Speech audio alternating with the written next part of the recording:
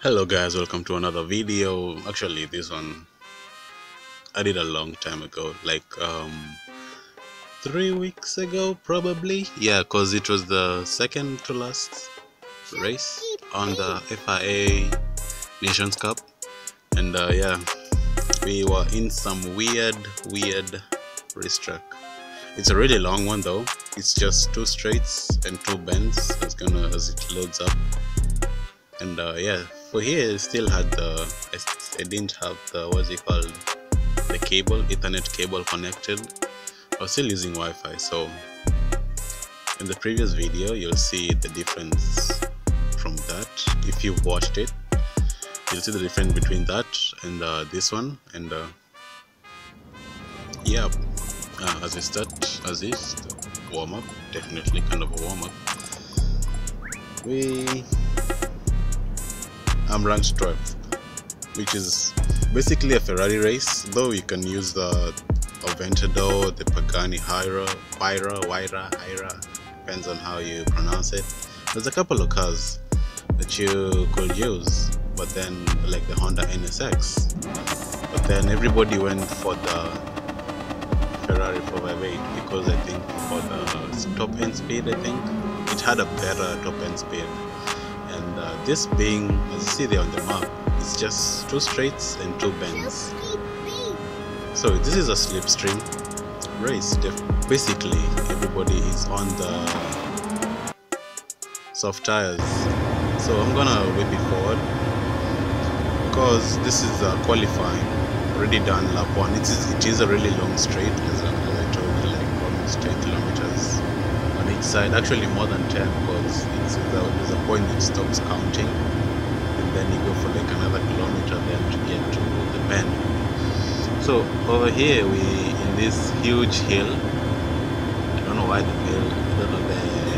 company that built it probably cost billions of dollars, definitely, if they didn't eat all the money.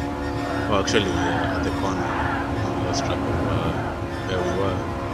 Now this is what I'm telling you about the lag. You see the very bottom of the road, it's acting like going left. Yeah, that's lag from me actually. I'm the one who has poor connection. The guy has great connection, definitely. So that's why you see cars kind of drastically moving left, right, front, behind, front, back, actually, sorry. As I said, this is a slipstream race, so if you get the slipstream, you can hit a bump trap. As you see there, we're like 10,000 people in the radar. So yeah, gotta have to bump trap the guy in front of me, because that's the aim of the game, of the guy behind me. Actually, his name is coming up in rear, which is weird. It's a weird name. You see there were like 7,000 people on the same, on a particular section of road, which never happens in unless in NASCAR, because NASCAR it's an oval race. They race on oval tracks, I think, mostly. I don't know anything more about that, but then I'll have to get the game, because there's a game though. And I have to learn more, like in the racing scene. So yeah, that's the bucket list. As you see, the Portuguese coming to bump trap me, because going 420 kilometers an hour. Yep, we gained on trusting me, but then goes to the right side together, as it also gets bump tracks. Italian. There's a British behind me also. Yeah, we all in this together, right? So the second bank to the, so that we go to the start finish line. Hope I don't lag out and cause mayhem. They lose a little bit of speed there because of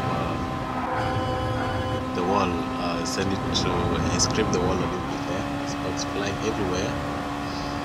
So trying to get a slipstream to get a better exit and get a good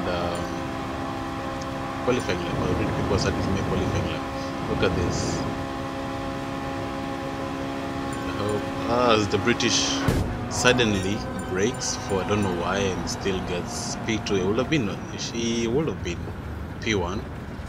I think he knew he had a better time but didn't want to be in P1 because of the slipstream. Again, I told you this is a slipstream game. Actually race, not really game. Though the slipstream in this game is pretty strong than any other, because I've played budget cars, I've played iRacing a little bit, and the slipstream on those two games is way miles and kilometers away different from what GT Sport has as slipstream settings, because there's actually three settings: strong, weak, or default, I guess, and strong is really strong. So yeah, anyway, I'm gonna whip it forward because we gonna start it off, because it takes a kind of like 2 minutes to load everything up. So there's the lineup. This is what it is qualified 11, but then by only like what, less than a second from P1. As you see there, that's lag I was showing you, cars behaving mysteriously. But then everybody is in the Ferrari, almost everybody, because there's one in a Pagani and one in a Honda NSX. So we start off again. This is a slipstream race, so everybody is going to be in 2 straight lines or a single straight line, definitely, because you have to, the person in front is punching a hole in the air for everyone to pass through, which is good, but then it's not cool. In real life, it's not really okay because there's no air, there's not enough air going into the engine to cool it off, so you get the engine starting to overheat if you use a lot of slipstream. So that's why if you follow racing, F1 or in GT racing, they're told to stay off slipstream for a while so that the engine can cool down, because those races goes for 4 hours, 12 hours, and 24 hours, like 24 hours of Le Mans, 24 hours Spa, 20 hours of Nürburgring. Yeah, you see there, nothing really much is happening, because again, slipstream, everybody is in a slipstream. As you see there in the front, people are starting to pan out wide, because probably staying in toes. If you get an aerial shot of the racetrack, the cars actually, you see there's a big pile. P1 to P10 is in one group. It doesn't happen like that in any other race, definitely, unless again in NASCAR, because NASCAR you can have a big pile of cars tumbling towards the start-finish line or the corner and still maintain it and not crash as you go into the first bend. Yeah, it's gonna be tricky. Just holding off the line. See there? God, it's gonna be, can't even explain this. Close to 15 people are within like a second of each other. Like how is that even a thing, right? How can I say it? Which is weird. It's close racing, but really close racing, which is frightening sometimes, because you look at this, like, look at the radar right now. Like, how do you even say it? Like, how? Yeah, I know the track is wide and all, but then how do you explain how this many cars at a particular moment? How do you look at this? It's just mental. Like, there's between me and P1, it's less than a second with 7 cars. It's just mental. It's just mental. As I do the German in front of me doesn't think hasn't gotten the drift of it. Like, we have to work together to get to P1, because that's the end of the game. Like, just probably pushing each other. We have to push each other to get to better positions. It's just funny. Those big laws all through. But then, which got me thinking, we're going at 400 plus, almost 450, not really 450, like 420, 410 kilometers an hour. But then, something I noticed, the sense of speed, as everything starts to kick off there, as a wall ride, then got hit from behind. That's how I lost my race, my possibility of having a win in this race. Not really a win, but a good position, but still top 10, which is probably okay, I think. But now I'm going to speed it up a little bit, because I think the sense of speed in these non-GT cars, like this road-going Ferrari 458, is weird. I think the speed should look something like this, I guess. Probably less, but then the sense of speed in this game is really low.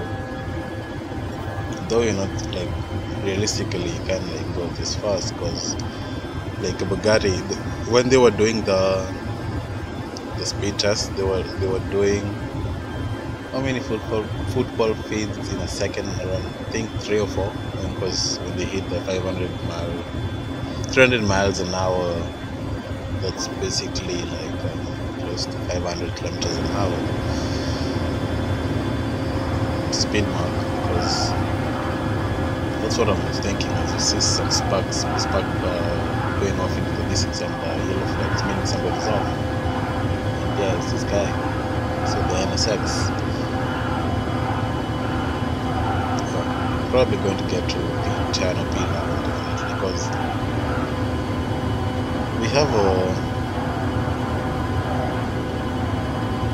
18 seconds, and we can't gain that, definitely, because all the people in front of using slipstream, definitely slipstream was the aim game of this race, because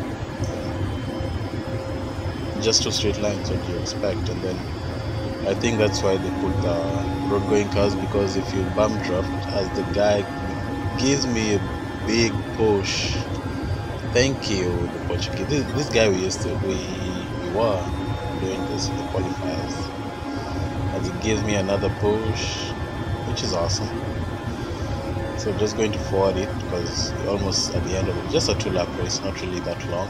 So he goes for 8, and I'm going to return the favor. I'm going to give him a bump draft, and I'm giving a push there, because there's nothing else to do. We just try to finish 12th, because of that slight mistakes that happened there. Got hit from behind,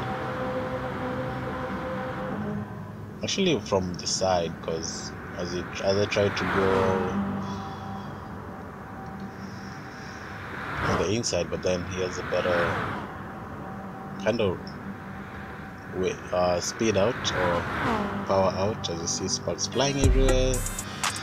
Yeah, it was kind of boring, but then it was kind of fun, as everybody's just there finishing, and that was the end of the race. So yeah, nothing really much happened except for that accident that I might have caused it, but then also some other people were being pushed around on the bends, on the corners. So yeah, hope you did enjoy this, and see you on the next one. Cheers, peace.